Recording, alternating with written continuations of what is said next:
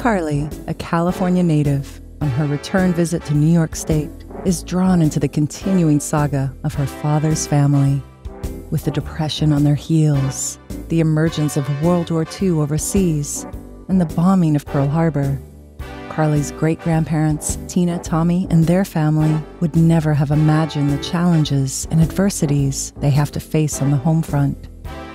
But when she returns home to California, her own life poses a staggering blow that she could have never seen coming.